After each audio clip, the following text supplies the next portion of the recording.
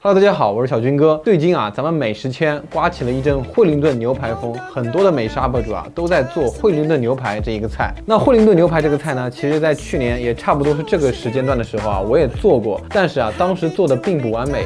有一个小缺点，就是它切开的时候中间流的那个汁水特别的多，可以说还是有一点小小的遗憾在里面。所以呢，我今天就决定再做一次。这一次做的这个惠灵顿牛排呢，有一点点不一样。我要做的呢，就是顶级豪华奢侈惠灵顿牛排。那接下来呢，就给大家介绍一下，为了制作这一道顶级惠灵顿牛排准备的顶级食材。首先呢，是一整条 M 到顶的纯血菲力牛排，1000块钱每公斤，这一条呢花了我整整3000多块钱。第二样，目前市场上也是最顶级的欧洲黄鱼鱼子酱，这么小小一盒就需要1800块钱啊。第三样呢，就是非常肥美，吃起来异常香的法式鹅肝，这个呢就比较便宜了，价值300块钱。最后我把菜谱里面的帕尔马火腿呢换成了伊比利亚的黑猪火腿片，因为我觉得这个伊比利亚的猪肉火腿吃起来呢会更加的香，有一种那种坚果的味道，我比较喜欢。那以上这4种顶级奢侈食材一共花了我将近5000块钱人民币左右。这一次呢，我就自己特别想尝试一下，把这一些顶级食材全部融入到这个惠灵顿牛排里面，最终它们结合在一起的味道到底会怎么样？那些顶级食材呢，我们先不管，先处理一下我们这一次做惠灵顿牛排的这个蘑菇。我们把洗干净这个蘑菇的柄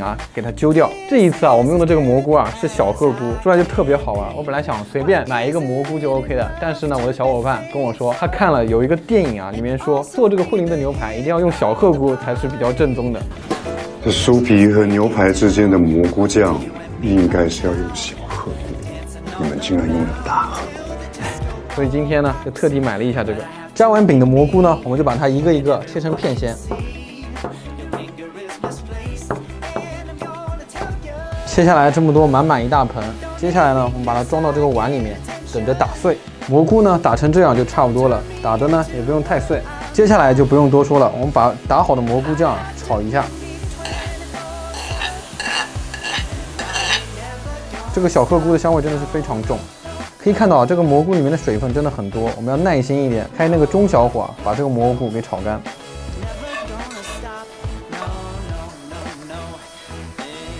等这个蘑菇水分炒得差不多快干的时候呢，我们再舀一点这个黑松露进去。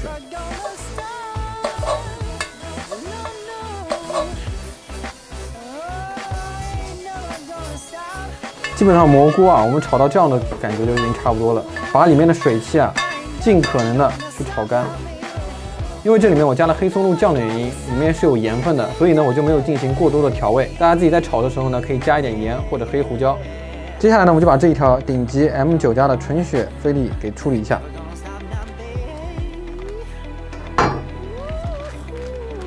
9加的海岛和牛的春款。最顶级的这一整条菲力牛肉呢，我们也要取最精华的中段，这块肉相对来说呢，就会吃起来会更加嫩一点。看它的脂肪花纹也是非常好的。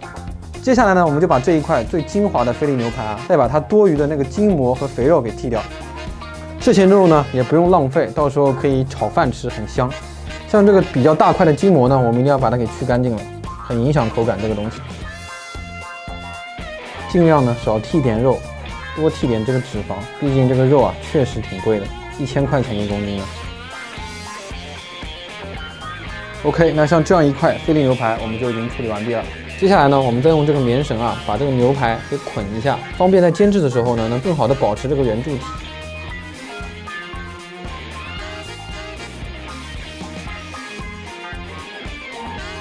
接下来就可以处理一下鹅肝，我们先把这个鹅肝对半分开。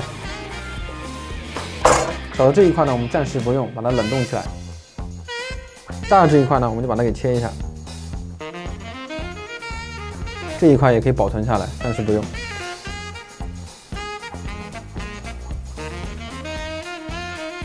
这一块大小呢，就和我们那个牛排的长度差不多，这样的话切出来会比较好看一点。好，那接下来呢，我们就可以准备煎一下我们这个牛排和鹅肝了。趁这个锅在热的时候我们把这个牛排和鹅肝调一下味，用最简单的盐和黑胡椒就可以了。调好味之后呢，我们先把这个鹅肝给煎一下。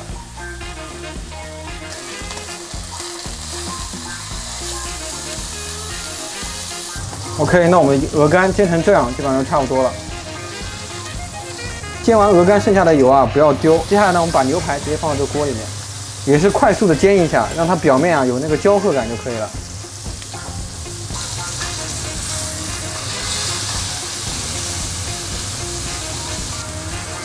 牛排煎成这样的时候呢，我们也可以把它捞出锅了，让它静置一会儿。接下来呢，就进入我们组装这个惠灵顿的环节。首先铺上一层保鲜膜，第一层呢，我们就铺上这个火腿。传统的呢是应该用帕尔马火腿的，在这边呢，我做了一个我自己的尝试。接着呢，我们就铺上刚刚炒好的这个蘑菇泥。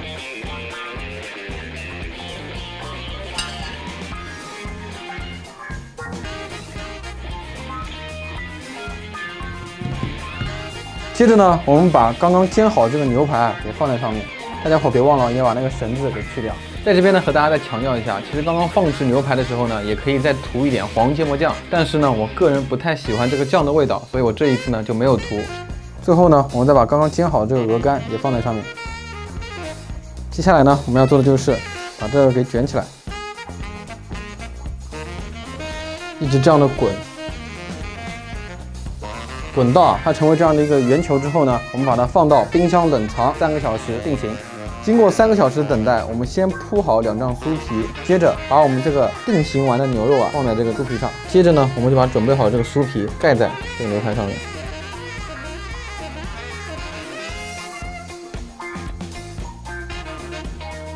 裹紧之后呢，我们再用保鲜膜把它给捆上，一定要捆紧一点。这样呢，我们再放到冰箱冷藏定型30分钟。最后呢，我们再给它装饰一下。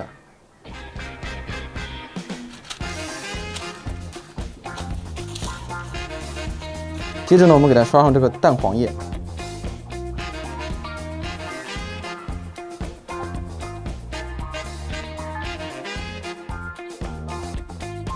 最后呢，我们再撒上这些海盐片。这样，我们这个惠灵顿牛排所有的组装部分就已经全部完成了。接下来呢，就可以正式开始烤制我们这个惠灵顿牛排了。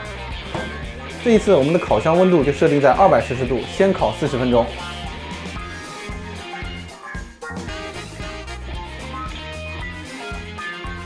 OK， 那我们这个惠灵顿牛排第一步这个烤制工作就已经全部结束了，看上去呢烤得还不错。接下来啊，我们还需要盖上这个锡纸，让它醒肉半个小时。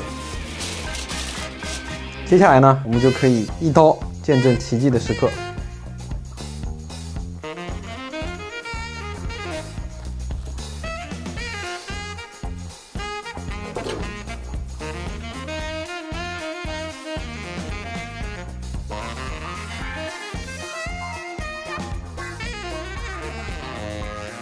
最后呢，我们就把这个价值1800块钱的鱼子酱给打开，这么一小盒10克，整整1800块钱。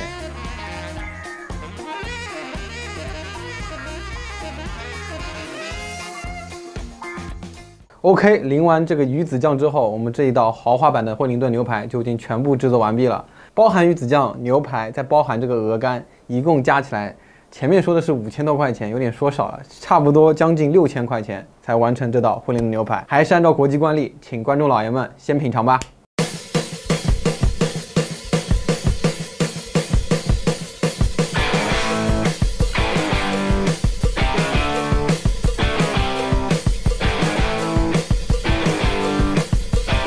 今天虽然吃非常上流的这块牛排，还是配上老伙计雪碧。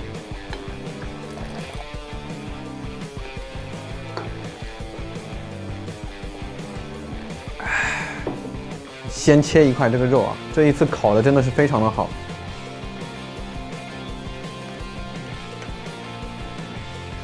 说句实在话，用这个上流的刀叉来吃这个牛排真的是比较麻烦。先吃一块牛排啊，配着蘑菇酱，再配上酥皮的比较传统的这个惠灵顿的味道。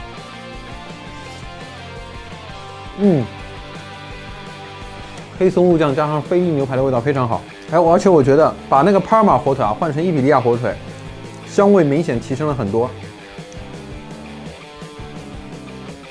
这一次真的是超好吃的，外面那个酥皮还是脆脆的。我觉得点睛之笔啊，就是黑松露酱，再加上这个伊比利亚火腿，吃起来特别香。大家都懂的，菲力牛排这一块部位呢，虽然它的嫩度是足够好的，但是它的香味会差一点。配上这个香味特别浓郁的食物之后呢，把这一个菲力这个香味比较少的缺点给弥补了，我觉得挺棒的，真的相当完美。再尝一块呢，这个牛肉配上中间的蘑菇酱以及鹅肝、猪皮的鹅肝惠灵顿，这个味道呢就有点更加复合的感觉了。首先呢，入口比较大块的嘛，是那个牛肉，你先嚼到牛肉，接着呢你慢慢嚼，就能嚼到那个黑松露、蘑菇以及火腿的香气。最后啊，你再用舌头轻轻一抿，那个鹅肝就化了，你知道吗？鹅肝的香气再反上来，确实有一手啊！这一个鹅肝惠灵顿确实有一手。就是这一次啊，这个鹅肝切的有点少，吃起来感觉不是特别过瘾。再搞一块带鹅肝的这一部分，但是不一样的是呢，要淋上一点这一个天价鱼子酱。哎呦喂，不小心掉了一滴，好心疼啊！这一口可以说是顶级的奢侈了。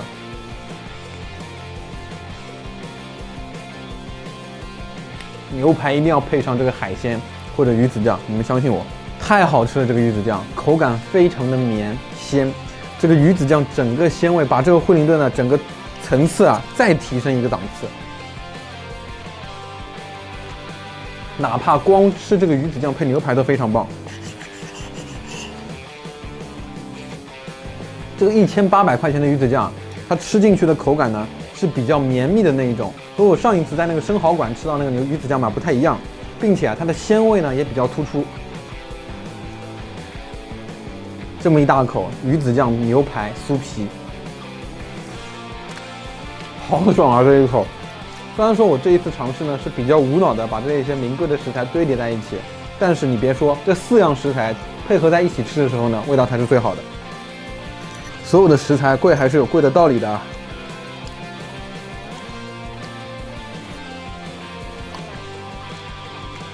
哪怕最后一口纯酥皮，我们也不浪费，响应国家号召。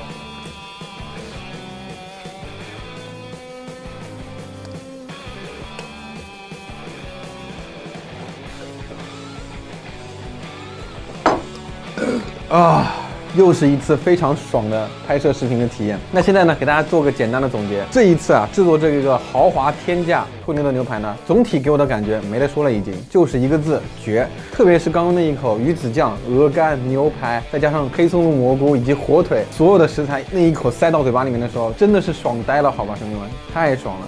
如果有机会呢，大家也可以尝试一下这个惠灵顿的做法，并且呢，通过这一次我对这个惠灵顿牛排的实验嘛，我没有放黄芥末酱，并且把这个帕尔马火腿呢换成伊比利亚火腿之后，我发现其实味道还是非常不错的。黄芥末酱那一块不是特别的明显，但是呢，把帕尔马火腿换成伊比利亚火腿非常强烈，推荐大家可以试一下的，香度会比帕尔马火腿好很多很多，好吧？那我们这一次天价豪华惠灵顿牛排到这边先结束了。如果说大家喜欢这期视频的话，麻烦帮我多多点赞，多多支持我哟。我们下期节目再见，拜拜。